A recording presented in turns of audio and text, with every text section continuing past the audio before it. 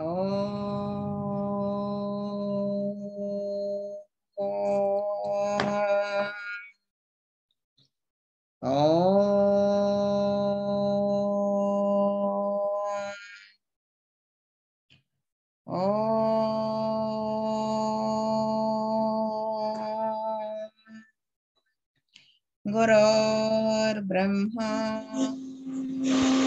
विष्णुः गुरुर्देवो महेश्वरः गुरु साक्षात् परं ब्रह्मा तस्मै श्री गुरवे नमः.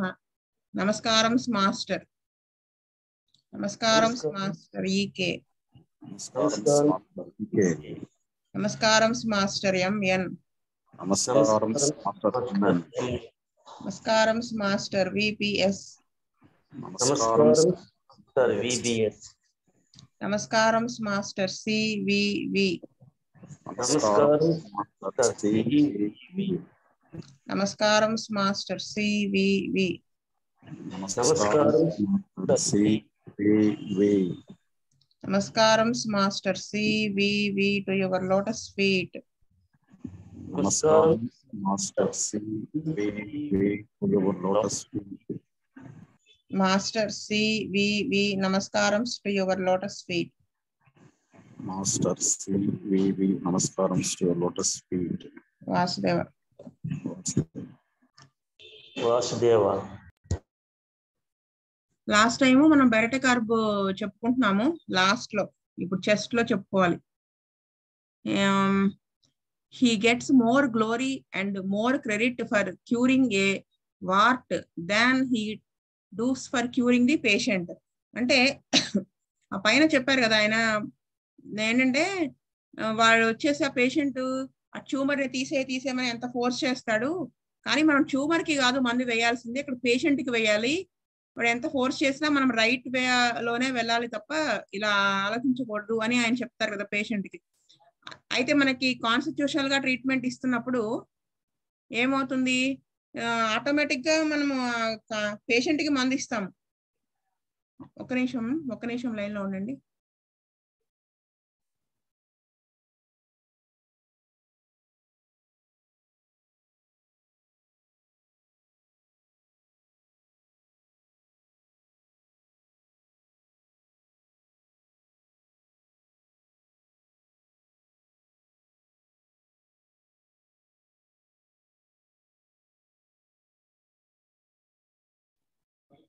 అయితే ఆ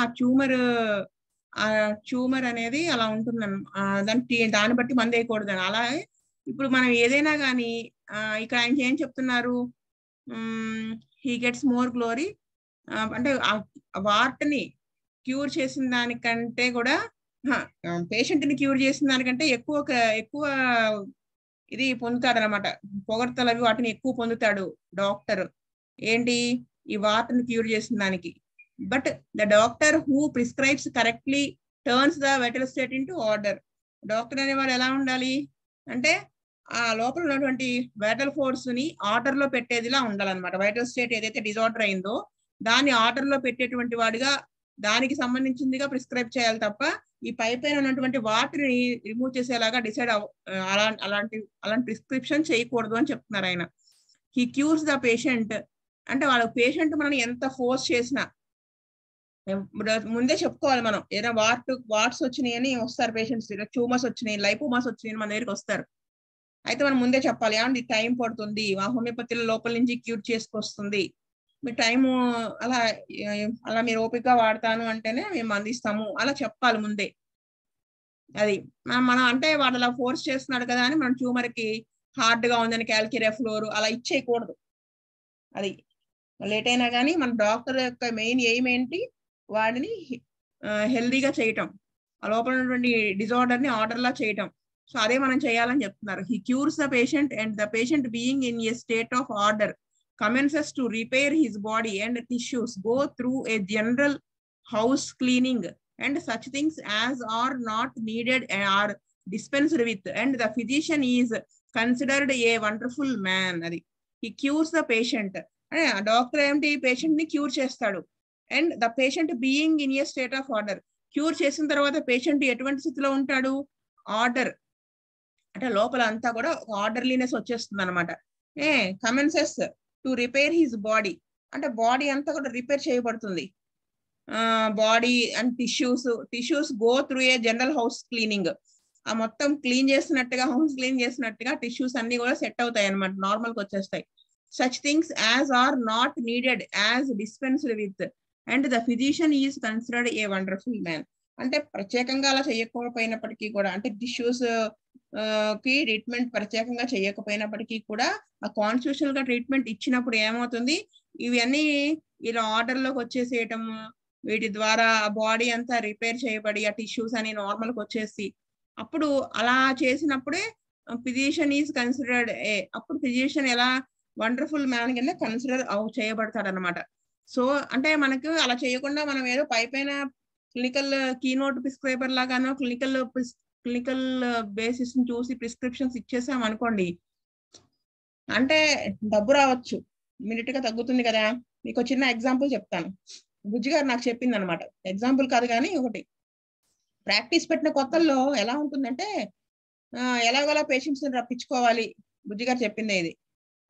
అది ఎలాగోలా వీళ్ళకి తగ్గించాలని కొంతమంది పచ్చని చెప్పరు కరెక్ట్ గా, అంటే పచ్చం ఇలా అన్ని మానేయాలి అంటే నేను మందు వాడనంటారేమో, మనకి డబ్బులు రావేమో, మనకి ప్రాక్టీస్ పెరగదేమో, ఇలాగా.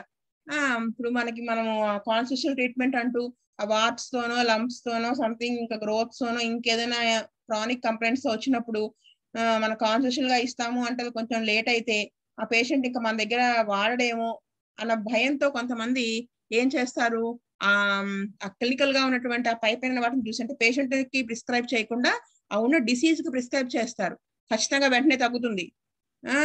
అంటే మరి పార్షియల్లీ సిమిలర్ రెమెడీ అయినా కొంతవరకు దాని సిమ్టమ్స్ అన్ని క్లియర్ చేస్తుంది.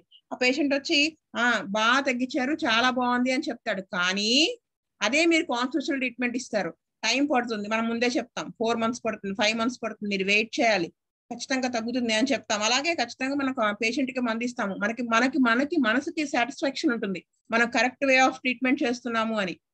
అలా వెళ్తూ ఉంటుందండి కేసు, కాన్స్టిట్యూషనల్ గా బెటర్మెంట్ వస్తుంది. అయితే బుజ్జి గారు ఏం చెప్పారంటే ఇక్కడ క్లినికల్ బేసిస్ చూసుకుని, అంటే ఆ పైన ఉన్నటువంటి రిజల్ట్స్ ఆఫ్ ద డిసీజ్ చూసుకుని మెడిసిన్ ఇచ్చినప్పుడు ఆ పేషెంట్ ఒకడే వస్తాడు. అదే మీరు కాన్స్టిట్యూషనల్ ట్రీట్మెంట్ ఇచ్చినప్పుడు ఏమవుతుంది, వాడికి ట్రీట్మెంట్ అంతా కంప్లీట్ అయ్యి మానేసిన తర్వాత కొన్ని సంవత్సరాల తర్వాత కూడా వాడికి ఏదైనా జ్వరం వస్తే మన దగ్గరికే వస్తాడు, వాడి ఫ్యామిలీస్ ని అందరినీ తీసుకుని వస్తాడు, ఇక్కడ తగ్గుతుంది.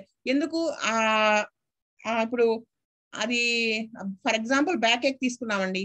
బ్యాక్ ఏక్ ని క్లినికల్ గా ఏదో ఇచ్చేసారు, అక్యూట్ గా కాస్టికం 30 అలా పేషెంట్ చూసి ఇవ్వకుండా డిసీజ్ నా బ్యాక్ ఏక్ ని చూసి ఆ స్పాండిలైటిస్ అని చెప్పేసి కోలోసింత్ అలా ఇచ్చేసారు. కోలోసింత్ ఇవ్వచ్చు, కాన్స్టిట్యూషన్ కూడా పనిచేస్తుంది, అది కాన్స్టిట్యూషన్ గా ఇండికేట్ అయినప్పుడు. అలా కాకుండా మీరు కోలోసింత్ డైరెక్ట్ గా ఇచ్చేసారు అనుకోండి, ఏమవుతుంది, క్లినికల్ గా ఇస్తే తగ్గుతుంది వెంటనే బ్యాక్ ఏక్. అబ్బా మీరు చాలా మంచి వాళ్ళు డాక్టర్ గారు తగ్గించారంటే ఒక 2 నెలలు వస్తాడు, ఒక 200 లేకపోతే ఎంత ఫీజు తీసుకుంటే అంతా ఇస్తాడు, అయిపోతుంది. అదే మీరు కాన్స్టిట్యూషనల్ ట్రీట్మెంట్ ఇచ్చినప్పుడు లోపల నుంచి తగ్గుతూ వస్తుంది కదా, ఖచ్చితంగా బెటర్మెంట్ ఉంటుంది, అది సస్టైన్ అవుతుంది, అంటే ఆ బెటర్మెంట్ కంటిన్యూ అవుతుంది, మంచి హెల్దీ పర్సన్ అవుతాడు, అంతా లోపలంతా ఆర్డర్లీనెస్ వస్తుంది. అప్పుడు మనకి అటాచ్ అయిపోతాడు ఆ పేషెంట్, ఆ మయాజమ్స్ కరిగి. అదే కదా మన కాన్ఫరెన్స్ లో రవిచంద్ర గారు చెప్పారు, ఎడ్యుకేటింగ్ ద పేషెంట్ అంటే ఇక్కడే మనం కాన్స్టిట్యూషన్ ట్రీట్మెంట్ ఇచ్చినప్పుడు వాళ్ళకి మయాజమ్స్ లేయర్స్ అన్ని కరిగి వాళ్ళు మళ్ళీ మన సేవలోకి వచ్చేస్తారు. అది ఆ పేషెంట్ మనకి అటాచ్ అయిపోతారు, పేషెంట్ ఫ్యామిలీ అటాచ్ అయిపోతుంది. ఏ చిన్న ఎక్యూట్ వచ్చినా మన దగ్గరికే వచ్చి పడతారు. మనకి ఈ క్లినికల్ గా వేసినప్పుడు అప్పుడు తగ్గినా మళ్ళీ వచ్చేస్తుంది కదా, మళ్ళీ మనం వేస్తే తగ్గదు, అంటే క్లినికల్ గా వేస్తే తగ్గదు. ఇప్పుడు కోలోసింత్ 30తో పనిచేస్తుంది అనుకోండి, వేసాం నెక్స్ట్ టైం మళ్ళీ 30 వేసి తగ్గదు, మళ్ళీ 200 వేయాల్సి వస్తుంది. ఎన్నాళ్ళు అది నిలబడదు కదా, ఆ బెటర్మెంట్ అనేది నిలబడదు. అలాంటప్పుడు ఏంటి పేషెంట్ జారుకుంటాడు. అది బుజ్జి గారు చెప్పింది మనకి ఇక్కడ. అంటే మనకి నెమ్మదిగా పేషెంట్స్ లో ఒక గుడ్ విల్ ఏర్పడుతుంది, వీళ్ళు కరెక్ట్ గా ట్రీట్మెంట్ ఇస్తారు, ఎంత టైం చెప్తారో అంత టైం కరెక్ట్ గా తగ్గుతుంది అని వస్తుంది. అంతేగాని మన డబ్బుల కోసం టకటక సంపాదించుకోవాలని చెప్తే అది నిలవదు. ఒక నెల వస్తుంది, 2వ నెల వాడు మానేస్తాడు, ఇక్కడ తగ్గట్లేదని చెప్పేసి వేరే చోటుకి వెళ్ళిపోతాడు. అది ఇక్కడ చెప్పింది. అదే ఇక్కడ ఆయన చెప్తున్నారు, పేషెంట్ ఎంత కంగారు పెట్టినప్పటికీ కూడా మనం పేషెంట్ కి ట్రీట్మెంట్ ఇవ్వాలి, అవుట్ సైడ్ చూసి ఇవ్వకూడదు ట్రీట్మెంట్. అంటే ఈ out side results of the disease చూసి మనం మందు ఇవ్వకూడదు, వారు ఎంత ఫోర్స్ చేసినప్పటికీ కూడాను. అది ఇలా లోపల నుంచి ట్రీట్మెంట్ చేసినప్పుడు ఆ డాక్టర్ ఎలా కన్సిడర్ చేయబడతాడు? వండర్ఫుల్ మ్యాన్ కింద కన్సిడర్ చేయబడతాడు. మనకి కూడా ఒక్క పేషెంట్ ని ట్రీట్ చేసినా మనకు సాటిస్ఫాక్షన్ ఉంటుంది. అది మనం ఎవరికో సమాధానం చెప్పనవసరం లేదు కదా, మన మనసుకు మనం సమాధానం చెప్పుకోవాలి. So this remedy cures tumours and what's upon the limbs and upon the back and upon the hands.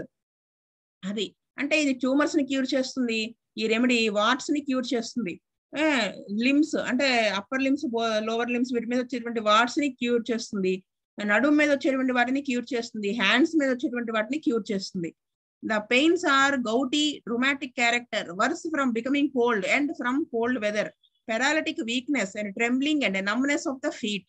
అంటే ఈ నొప్పులన్నీ కూడా గౌటీ అంటే గౌట్ అనే ఒక డిసీజ్ ఉంది కదా, దానికి సంబంధించిన నొప్పులుగా ఉంటాయి. రుమాటిక్ క్యారెక్టర్ కీళ్ళవాతానికి సంబంధించినటువంటిదిగా పెయిన్స్ గా ఉంటాయి. వర్స్ ఫ్రమ్ బికమింగ్ కోల్డ్ అంటే చల్లదనానికి అగ్రవేట్ అవుతుంది. ఇది బెరటా కార్బ్ యొక్క జనరల్ మొడాలిటీ కదా. From cold weather, paralytic weakness and trembling and numbness of the feet అంటే పెరాలసిస్ వచ్చినట్లుగా వీక్నెస్ ఉంటుంది, ట్రెంబ్లింగ్ వణుకుంటుంది, షివరింగ్ లాగా, నమ్నెస్ ఆఫ్ ద ఫీట్ పాదాలు కూడా నంబుగా అయిపోతాయి అనమాట. Offensive perspiration of the feet which causes soreness of the soles, ulcers on the feet, checked foot sweat అంటే offensive perspiration of the feet.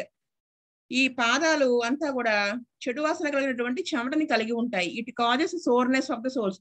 ఎప్పుడు ఆ పెర్స్పిరేషన్ ఎక్కువగా ఉండటం వల్ల ఏమవుతుంది, ఆ సోర్గా అయిపోతాయి అనమాట పాదాలన్నీ కూడా, పాచి పట్టినట్టు అయిపోయి అక్కడ ఇన్ఫెక్ట్ అయ్యి అలా పాదాల మీద ఉండేటువంటి అల్సర్స్, ఫుట్ స్వెట్ చెక్ చేసినప్పుడు, ట్రెంబ్లింగ్ ఆఫ్ ద ఫీట్ కాళ్ళల్లో చిన్న వణుకుంటుంది వైల్ నుంచున్నప్పుడు కానీ, టోటరింగ్ వైల్ వాకింగ్ అంటే నడిచేటప్పుడు మా నడిచినట్టుగా స్ట్రైట్ గా అలా నడవడం ఉంటుంది అనమాట, చిన్న జిగ్జాగ్ టైప్ లో నడవడం ఉంటుంది అనమాట.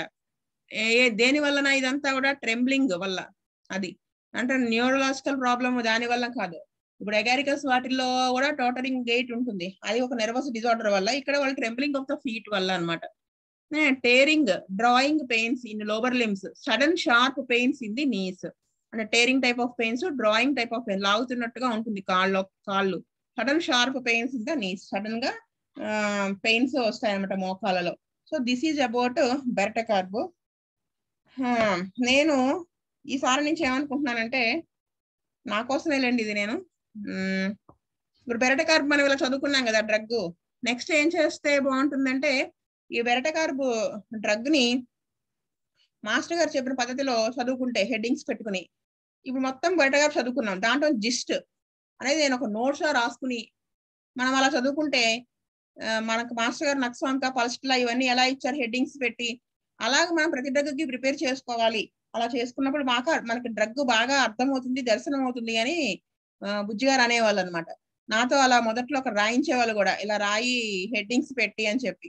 సో నేను అలా రాసింది మీకు ఊరినే జిస్ట్ లాగా చెప్తాను అనమాట.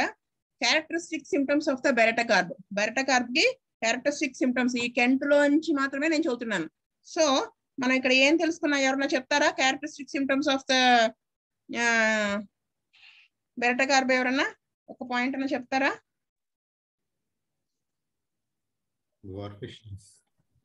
డ్వార్ఫిష్నెస్ in the body and mind. ఆ పేరా వరకు చదువుతాను అనమాట. Children are late coming to into usefulness are activity, late with their studies, late learning to talk, late learning to read, late learning to make the combinations that enter into life, late learning to take in images, perceptions and to take on their activities, to do their work. అంటే మనం heading గా పెట్టుకోవచ్చు. Characteristic symptom first ఏంటి, అసలు main symptom డ్వార్ఫిష్నెస్ in the body and mind, అంటే అది మనం చదువుకున్నాము. Next వచ్చేసి ఏంటి, ఇంకా లేట్ లెర్నింగ్ టు టాక్, ఎందుకంటే మైండ్ లో కూడా డ్వార్ఫిష్నెస్ వల్ల. ఇది బెరటా కార్బ్.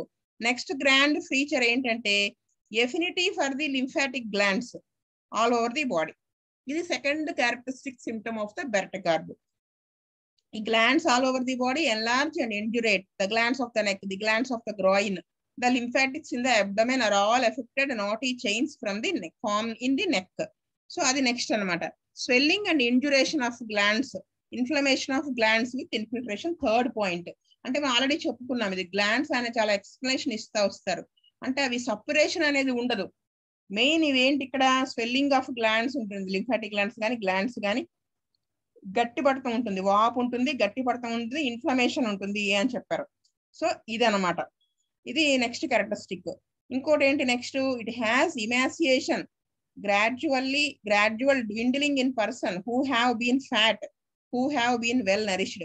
అది అంటే చిక్కిపోతూ ఉంటారు అనమాట, శుష్కించిపోతూ ఉంటారు బాగా తింటున్నప్పటికీ, మంచి ఫుడ్ తీసుకున్నప్పటికీ, అంతకుముందు లావుగా ఉన్న వాళ్ళు అయినప్పటికీ. ఇది ఒక క్యారెక్టరిస్టిక్ సిమ్టమ్. నెక్స్ట్ వచ్చేసి ఇంకోటి ఏంటి, బెరటా కార్బ్ మెరాస్మస్. ఇది ఎన్లార్జ్డ్ అబ్డమెన్. అది బెరటా కార్బ్ లో ఉండేటువంటి డ్వార్ఫిష్నెస్ ఆఫ్ మైండ్ తో పాటు మెరాస్మస్ సిమ్టమ్స్ మీకు తెలుసు కదా already. Children with enlarged glands, enlarged abdomen, ఇమాసియేషన్ of the tissues, ఇమాసియేటెడ్ limbs, డ్వార్ఫిష్నెస్ of mind, ఇవన్నీ కూడా ఇవి. నెక్స్ట్ వచ్చేసి ఇంకొకటి ఏంటి, ఇంకొక క్యారెక్టరిస్టిక్ సిమ్టమ్ ఏంటంటే weakness with feeble pulse. Weakness ఉంటుంది, విపరీతమైన severe weakness with feeble pulse. ఇది కూడా it is a strong feature. So ఇప్పుడు మనం చెప్పుకున్నవన్నీ కూడా క్యారెక్టరిస్టిక్ సిమ్టమ్స్. వీటిల్లో నుంచి ఏవైనా కానీ ఒక 2 పాయింట్స్, 2-3 పాయింట్లు అంటే 2-3 సిమ్టమ్స్ వీటిల్లోంచి ఉంటే గనక మనం ఇది ఇవ్వచ్చు అని చెప్పారు కదా మాస్టర్ గారు. సో అది క్యారెక్టరిస్టిక్ సిమ్టమ్స్ అనమాట. నెక్స్ట్ వచ్చేసి నేనేం చెప్దాం అనుకున్నానంటే next mental symptoms of బెరటా carb ఏంటి, ఇంకా ఆయన చెప్పినవి childish manner of doing things. And childish, మనకు బెరటా కార్బ్ అంటే అది ఒక్కటే కాదు కదా, ఏమంటారు దాన్ని, మెంటల్లీ రిటార్డెడ్ కాకుండా ఇంకా మిగతా కూడా కొన్ని చెప్పారు కదా, అవి కూడా మనం కన్సిడర్ చేసుకుని చదువుకుని ఉంచుకోవాలన్నమాట. Childish manner of doing things and childish behaviour, playing with dolls and saying foolish things. Next వచ్చేసి ఏంటి, గర్ల్స్ లో కూడా స్లో డెవలప్మెంట్ ఉంటుంది. మళ్ళీనేమో ఎవరైనా కొత్త వాళ్ళు వస్తే ఫర్నిచర్ వెనకాల వాళ్ళు దాక్కుంటారు, భయపడతారు అనమాట, వాళ్ళని చూసి భయపడుతున్నట్టుగా. మళ్ళీ ఇంకోటి ఏంటి, కాంప్రహెన్షన్, అర్థం చేసుకోవడం అనేది తక్కువ ఉంటుంది. వాళ్ళు అర్థం చేసుకోలేరు, గుర్తు పెట్టుకోలేరు, ఆ థాట్ నేను కంటిన్యూ చేయలేరు. ఇప్పుడు ఒక తప్పు అది మనం ఆల్రెడీ చెప్పుకున్నాం. ఇప్పుడు నువ్వు ఇలా చేసావు, ఇది తప్పు అని వాళ్ళ అమ్మ గట్టిగా కొట్టినప్పటికీ కూడా నెక్స్ట్ మినిట్ వాడు మళ్ళీ అదే చేస్తాడు. ఎందుకంటే వాడు మెమరైజ్ చేసుకోలేక కూడా, ఆ థాట్ కంటిన్యూ అవ్వకపోవటం వల్ల, మెయింటైన్ చేయలేకపోవటం వల్ల అనమాట. అదొకటి main symptom. Next want of clear consciousness, అంటే స్పష్టత ఉంటుంది ఆ తెలివిలో, ఆ తెలివితేటల్లో స్పష్టత అనేది కొరత ఉంటుంది అనమాట. అదొకటి mental symptom. Next బ్యాష్ఫుల్, timid, easily frightened, afraid of strangers, ఇదొకటి. నెక్స్ట్ వచ్చేసి ఈ పిల్లలు ఎలా ఉంటారు, మామూలుగా పిల్లలు చిన్న పిల్లలతో ఆడుకుంటారని చెప్పారు, కానీ అలా ఆడుకోరు, బొమ్మ ఇచ్చినా కానీ అలా ఆడరు, అలా చూస్తూ ఉంటారు వాళ్ళు. అంటే మళ్ళీ వాళ్ళు చూస్తున్నప్పుడు ఏమైనా ఆలోచించుకుంటున్నట్టు ఉంటుందా, ఏమి ఆలోచించదు, ఒక lack of ability to think, అలా శూన్యంలోకి చూస్తున్నట్టుగా కూర్చుని ఉంటారు అని. నెక్స్ట్ వచ్చేసి ఇదే పిల్లలు యంగ్స్టర్స్ అయితే ఎలా ఉంటారు, ముసలి వాళ్ళు అయినప్పుడు ఎలా ఉంటారు అనేది కూడా మనం రాసుకోవాలి అని చెప్తారు. అంటే premature old age ఇవన్నీను. Plus children grow up without any distinctiveness, without any ability to perceive and there four fail to develop, always borrowing trouble. So ఇవన్నీ కూడాను బెరటా కార్బ్ కి సంబంధించినటువంటి మెంటల్ సిమ్టమ్స్. నెక్స్ట్ వచ్చేసి మొడాలిటీస్ ఏంటి ఇక్కడ, patient himself is chilli, sensitive to cold, wants to be well wrapped, అంటే కప్పుకోవాలని చూస్తాడు, sensitive to cold, chilli patient. కానీ ఇక్కడ ఒక చిన్న తేడా ఉంటుంది మా థర్మల్ మొడాలిటీలో. ఏంటది, headaches ఎమిలరేటెడ్ in fresh air in the open air and aggravated from heat. అది ఈ హెడేక్స్ లో మాత్రం హీట్ అగ్రవేషన్ ఉంటుంది, ఓపెన్ ఎయిర్ ఎమిలరేషన్ ఉంటుంది. That is the opposite of the general state of the బెరటా carb. ఇది ఒకటి మనం గుర్తుపెట్టుకోవాలి. నెక్స్ట్ వచ్చేసి marked weakness with feeble pulse, strong feature and he must lie down, he is verse standing and sitting, కూర్చోలేడు నుంచోలేడు, weakness అనేది ఉంటుంది అనమాట. అదొకటి modalities వచ్చేటప్పటికి. నెక్స్ట్ వచ్చేసి కాజేషన్ అని కాదు కానీ జస్ట్ ఊరినే రాసాను కాజేషన్ హెడ్డింగ్ లో. ఏంటి, ఆ చైల్డ్ కనుక ఏదైనా ఒక జబ్బు చేసింది అనుకోండి, మీజిల్స్, స్కార్లెట్ ఫీవర్, మమ్స్, లేకపోతే బాగా సివియర్ కోల్డ్ ఏదైనా చేసినా, మలేరియా వచ్చినా ఏమవుతుంది, అక్కడ దాకా వచ్చినటువంటి ఆ డెవలప్మెంట్, ఆ మైల్ స్టోన్స్ అవి సీజ్ అవుతాయి, అంటే తగ్గుతాయి. అక్కడి నుంచి డ్వార్ఫిష్నెస్ అనేది రిజల్ట్ స్టార్ట్ అవుతుంది అనమాట. అది ఆ డ్వార్ఫిష్నెస్ కి కాజేషన్ కింద అన్నట్టు. హీ వాజ్ నాట్, అంటే పుట్టినంగానే వాడు ఆ డ్వార్ఫిష్నెస్ ఉండదు, మైండ్ ఉండదు, కానీ ఇవి వచ్చిన తర్వాత నుంచి కూడా ఇవి స్టార్ట్ అవుతాయి. అలాంటి వాటిలో బెరటా కార్బ్ వేస్తాము. నెక్స్ట్ వచ్చేసి ప్రీమెచ్యూర్ ఓల్డ్ ఏజ్, అదొకటి. అంటే he has cured lingering complaints that have resulted from malaria. ఈ ప్రీమెచ్యూర్ ఓల్డ్ ఏజ్ కానీ ఇలాంటి ఏదైనా సిమ్టమ్స్ ఈ మలేరియా వాళ్ళ తర్వాత కానీ, ఓవర్ వర్క్ తర్వాత కానీ, మెంటల్ గా ఫిజికల్ గా కానీ, ప్రొలాంగ్డ్ మెంటల్ స్ట్రెయిన్ వల్ల కానీ వీళ్ళకి ప్రీమెచ్యూర్ ఓల్డ్ ఏజ్ కనుక కనిపిస్తే అది ప్రామినెంట్ ఫీచర్ కింద మనం తీసుకోవచ్చు అనమాట. సో ఇవి కాజేషన్ కింద. నెక్స్ట్ వచ్చేసి కంపారిజన్ విత్ అదర్ డ్రగ్స్. ఇక్కడ మనకి ఏం చెప్పారు కెంట్ లో, లేట్ లెర్నింగ్ టు వాక్ అని చెప్పుకున్నాం కదా బెరటా కార్బ్. లేట్ వాకింగ్ అన్నప్పుడు క్యాల్కేరే కార్బ్. లేట్ వాకింగ్ ఎందుకంటే కాల్షియం డెఫిషియన్సీ వీటి వలన అని మనం ఆల్రెడీ క్యాల్కేరియా చదువుకున్నాం.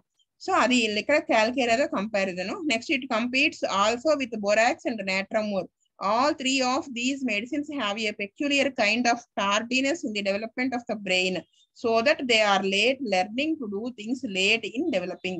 సో ఈ రెండు బెరటా కార్బ్ తో పాటు బొరాక్స్ నాట్రమూర్ కూడా ఇటువైపు కోవలోకి వస్తుంది, కంపేర్ చేసుకోవచ్చు.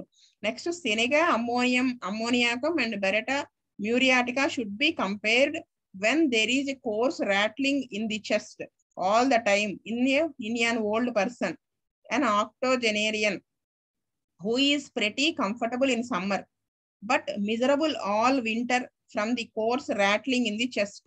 There are no other symptoms. ఇలా ఈ సిమ్టమ్స్ ఏమీ లేకుండా ఈ రాట్లింగ్ ఇన్ చెస్ట్ ఉన్నప్పుడు అమ్మోనియాకం కూడా కంఫర్టబుల్ గానే ఉంచుతుంది అని చెప్తున్నారు. ఇక్కడ అమ్మోనియాకం చెస్ట్ ట్రబుల్స్ లో అమ్మోనియాకం ని బెరటా కార్బ్ తో కంపేర్ చేసుకోవచ్చు. దట్ ఈస్ నెక్స్ట్ వచ్చేసి ఈ టాన్సిలైటిస్ విషయంలో బెలడోనాతో కంపేర్ చేశారు. అంటే ర్యాపిడిటీ అనేది ఉంటుంది హెపార్ సల్ఫ్ లోను బెల్డోనాలోను సడన్ ఆన్సెట్ ఉంటుంది, సప్యురేషన్ లోకి వెళ్ళిపోతుంది హెపార్ సల్ఫ్. ఇక్కడ సప్యురేషన్ లోకి వెళ్ళదు బెరటా కార్బ్ అని చెప్తూ వచ్చారు. సో ఈ వీటి విషయంలో మన టాన్సిలైటిస్ విషయంలో మనం బెరటా కార్బ్ ని హెపార్ సల్ఫ్ తోను ఇంకొకటి ఏంటి బెల్డోనాతో కూడా కంపేర్ చేసుకోవచ్చు అని చెప్తున్నారు అనమాట. ఇంకొక డ్రగ్ ఏంటి ఇక్కడ క్యామమిల్లా. అది కూడా ఆ ఇరిటబిలిటీ వాటిని బట్టి చూసుకుని ఈ ఎంత టాన్సిలైటిస్ సివియర్ గా ఉన్నప్పటికీ కూడా అదర్ సిమ్టమ్స్ ఆఫ్ క్యామమిల్లా ఉన్నప్పుడు మనం వేస్తే అంత బాగానే పనిచేస్తుంది అని చెప్పారు క్యామమిల్లా. నెక్స్ట్ ఇంకొక డ్రగ్ ఏం చెప్పారు, the pain is emulated by heat and comes on with great violence. It might be mistaken for belladonna inflammation but క్యామమిల్లా cures it permanently. అది మనం గబక్కన వైలెన్స్ తో రావడము, ఆ ఎమ్యులేషన్ హీట్ చూసుకుని బెల్డోనా అనుకుంటాము, కానీ క్యామమిల్లా కూడా పర్మనెంట్ గా క్యూర్ చేస్తుంది అని చెప్పారు. సో ఇది నేను రాసుకున్నటువంటి నోట్స్, అంటే నేను నోట్ చేసుకున్నటువంటిది. సో మీరు ఇది ఇలాగా మీరు చదువుకుంటే మీ ఇలా ప్రతి డ్రగ్ మనం ఇలా రాసుకుని చదువుకుంటే ఇప్పుడు మీకు బెరటా కార్బ్ ఇప్పుడు చెప్పిన తర్వాత ఒక రూపం అనేది మన కళ్ళ ముందు దర్శనం అయిందా మీకు ఎవరికైనా? బలవంతంగా చెప్పక్కర్లేదు, చెప్పండి, నాకైతే అయింది.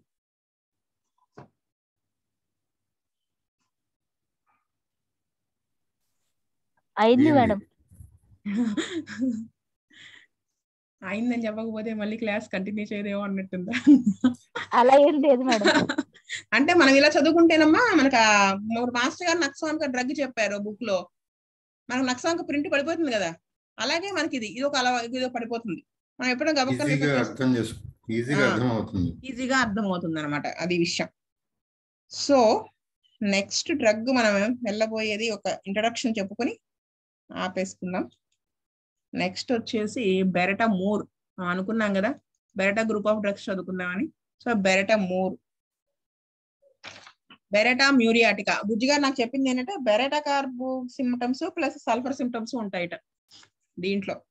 బెరటా మ్యూర్ అంటే జనరాలిటీస్, ఇది మనకి అడపా పడుతూనే ఉంటుంది ఈ డ్రగ్ కదా మన్మోహన్ గారు.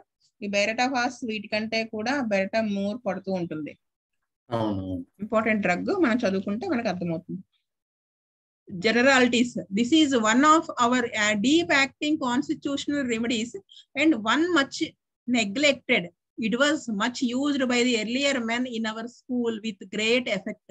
In mental weakness and insanity, enlarged glands and sexual excitement, we have a group of symptoms hard to cure without Baryta. ఇది మనం deep acting constitutional remedy బెరటా carb లాగానే మనం యూజువల్ గా ఇది నెగ్లెక్ట్ చేయబడుతుంది అన్నమాట మన చేత. ప్లస్ చాలా బాగా ఎఫెక్టివ్ గా పనిచేస్తుంది. దీంట్లో ఏంటి, మెంటల్ వీక్నెస్ ఉంటుంది, ప్లస్ ఇన్సానిటీ ఉంటుంది, ఎన్లార్జ్డ్ గ్లాండ్స్ ఉంటాయి, సెక్షువల్ ఎగ్జైట్మెంట్ ఉంటుంది. మనకి ఆ బెరటా కార్బ్ లో లేనిది ఇక్కడ ఉన్నది sexual excitement. we have a group of symptoms hard to cure without Baryta Carb. ఈ గ్రూప్ ఆఫ్ సిమ్టమ్స్ ఉన్నప్పుడు మనం Baryta Mur కాకుండా మనం ఇంకొకటి ఇక్కడ వేస్తే తగ్గదు అనమాట, Baryta Mur వేయాల్సి వస్తుంది. Add to this profound increasing muscular weakness and we must have this remedy sometime during the case or the cure will be slow. అంటే add to this profound increasing muscular weakness, వీటన్నిటితో పాటు muscular weakness అనేది పెరుగుతూ ఉన్నటువంటి వాటిల్లో మనకి case మధ్యలో కానీ లేకపోతే కేసు బెటర్మెంట్ స్లో అవుతున్నప్పుడు కానీ Baryta Mur అవసరం అవుతుంది అని చెప్తున్నారు. It's complaints are prominent in the morning, main morning, అది ఇటాలిక్స్ లో ఇచ్చారు. Forenoon, afternoon, evening, night and after mid night అన్ని ఇచ్చేసినట్టుగా ఉంటుంది, కానీ మెయిన్ ఆయన మార్నింగ్ నైట్ కి ఇటాలిక్స్ లో ఇచ్చారు. In the diseases most amenable to this remedy are the affection of the lymphatic glands and other glands. అంటే ఈ in the diseases most amenable to this remedy అంటే ఈ డ్రగ్ కి అనుకూలమైనటువంటి డిసీజెస్ ఏంటి అంటే, ఈ డ్రగ్ ప్రూవింగ్ చేసినప్పుడు ఎటువంటి డిసీజెస్ వచ్చాయంటే లింఫాటిక్ గ్లాండ్స్, లింఫ్ గ్లాండ్స్ సంబంధించినటువంటి వాటిల్లో ఇది బాగా పనిచేస్తుంది.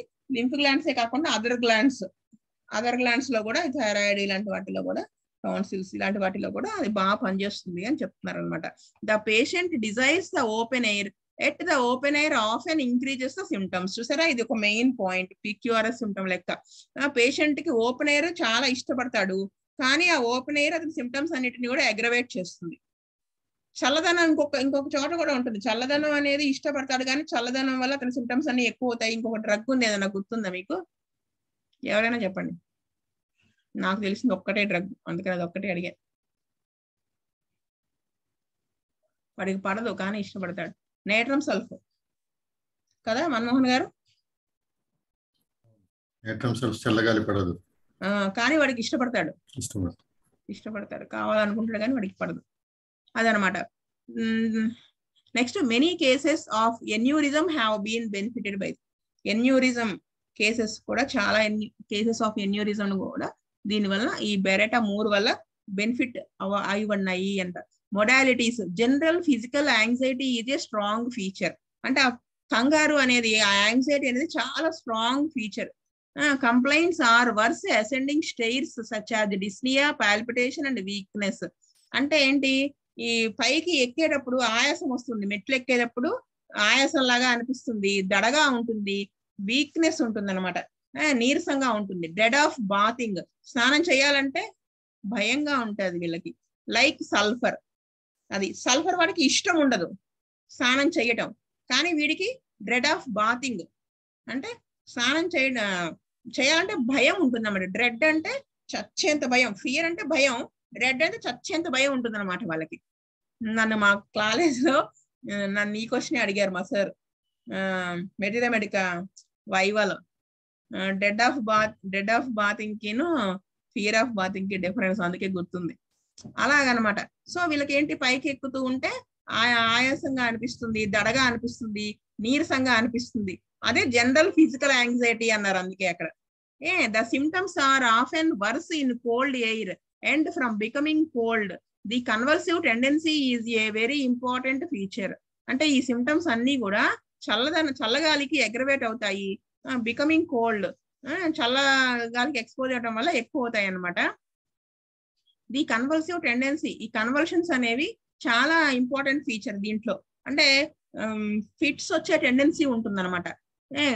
ఫిట్స్ తో పాటు తలనొప్పి, చెవుడు, వాంతులు, బర్నింగ్ ఇన్ ది స్టమక్, కడుపులో మంట, convulsions with full consciousness with electric shocks. ఆ పెయిన్స్ ఎలా ఉంటాయి, ఎలక్ట్రిక్ షాక్స్ లాగా ఉండి కాన్షియస్ లోనే ఉంటారు వాళ్ళు. యూజువల్ గా అయితే ఫిట్స్ లో కొంతమంది అన్కాన్షియస్ కదా, ఇది కాన్షియస్ లోనే ఉంటుంది. ఎలక్ట్రిక్ షాక్స్ లాగా అంత సివియారిటీతో ఉంటుంది. తలనొప్పి, చెవి నొప్పి, చెవుడు వినిపించకపోవడం, వాంతులు, కడుపులో మంట ఉంటుందన్నమాట ఫిట్స్ తో పాటు. ఫిట్ వచ్చినప్పుడు clonic spasms. It has cured most stubborn cases of epilepsy. ఇది చాలా స్టబాన్ గా మొండికేసినటువంటి ఫిట్స్ లో ఇది బాగా పనిచేస్తుంది అనమాట, క్యూర్ చేస్తుంది. Distension of the blood vessels, ఇమాసియేషన్, fainting spells. అంటే బ్లడ్ వెజల్స్ అన్ని కూడా డిస్టెంట్ అవటము, మళ్ళీ వచ్చేసి చిక్కిపోవటం, వీళ్ళు ఫెయింటింగ్ స్పెల్స్ అంటే ఉండి కళ్ళు తిరిగిపోతూ ఉంటుంది అనమాట. Complaints verse in fall and spring. Fornication all over the body, చీమలు కుడుతున్నట్టుగా ఉంటుంది బాడీ అంతా. సెన్సేషన్ ఆఫ్ ఇంటర్నల్ ఫుల్నెస్, లోపలంతా ఫుల్ గా ఉన్నట్టుగా ఉంటుంది. Bleeding from mucus membranes and from ulcers, ఈ బ్లడ్ వస్తూ ఉంటుంది మ్యూకస్ మెంబ్రెయిన్స్ నుంచి, అల్సర్స్ నుంచి. Heaviness externally and internally as from weakness and relaxation, ఈ బరువుగా ఉండడం, హెవీనెస్ అనేది లోపల ఉంటుంది బయట ఉంటుంది. బయట దేని వలన అంటే నీరసం వలన ఒళ్ళంతా బరువుగా అనిపిస్తుంది. ఆ ఇంటర్నల్ గా ఏంటి, ఆ రిలాక్సేషన్ వలన ఆ హెవీనెస్ అనిపిస్తూ ఉంటుంది. ఇండ్యురేషన్ ఆఫ్ ద గ్లాండ్స్ గట్టి పట్టడం. Inflammation and swelling of the glands, inflammation రావటము, మళ్ళీ అదే ఇన్ఫెక్ట్ అవటము గ్లాండ్స్ ప్లస్ స్వెల్లింగ్ రావటము. ఎక్స్ట్రీమ్ లాసిట్యూడ్ అంటే ఆయాసం అన్నమాట. సో విపరీతమైన ఆయాసంగా ఉంటుంది. కంపెల్ టు లై డౌన్, అంటే ఎంత ఆయాసం అంటే ఇంకా ఖచ్చితంగా పడుకుని తీరాల్సిందే, అలా ఆయాసం అనమాట. Symptoms come before and during menses కి ముందు, మెన్సెస్ టైంలోను వచ్చేటువంటి సిమ్టమ్స్ ఇవి. సిమ్టమ్స్ లో పనిచేస్తుంది. Some symptoms are better from motion, bruised feeling internally, అంటే కొన్ని సిమ్టమ్స్ అన్ని కూడా నడుస్తూ ఉంటే వాళ్ళకి బాగుంటుంది. మళ్ళీనేమో బ్రూయిజ్డ్ ఫీలింగ్, లోపలంతా కూడా ఆర్నిక వాళ్ళలాగా బ్రూయిజ్డ్ గా ఉంటుంది అనమాట. బ్రూయిజ్డ్ అంటే ఏమంటారు మన్మోహన్ గారు, తెలుగులో రావట్లా, వర్స్కు చితక్కొట్టినట్టు, లోపల చితక్కొట్టినట్టుగా ఉంటుంది. Burning in many parts, cutting pains in internal parts, cut చేస్తున్నట్టుగా ఉంటుంది నొప్పి లోపల. Digging pains are not uncommon, అంటే డిగ్గింగ్ అంటే దగ్గొట్టేస్తున్నట్టుగా ఉంటుంది ఆ పెయిన్ లో, అది కామన్ గా ఉంటుంది. గ్నాయింగ్ ఇన్ ఎక్స్టర్నల్ పార్ట్స్, నమిలేస్తున్నట్టుగా ఉంటుంది ఎక్స్టర్నల్ పార్ట్స్ లో. సో దిస్ ఈస్ ఇప్పటి వరకు మా బెరటా కార్బ్ ఇక్కడ, బెరటా మూర్ ఇక్కడతో ఆపుతున్నాను. నెక్స్ట్ క్లాస్ లో మళ్ళీ కంటిన్యూ చేద్దాం. ఓకే. స్వస్తి ప్రజాభ్యః పరిపాలయంతాం న్యాయేన మార్గేణ మహీం మహీస. గోబ్రాహ్మణేభ్యః శుభమస్తు నిత్యం. లోకా సమస్తా సుఖినో భవంతు. లోకా సమస్తా సుఖినో భవంతు. లోకా సమస్తా సుఖినో భవంతు. ఓం శాంతి శాంతి శాంతి. వాసుదేవ వాసుదేవ వాసు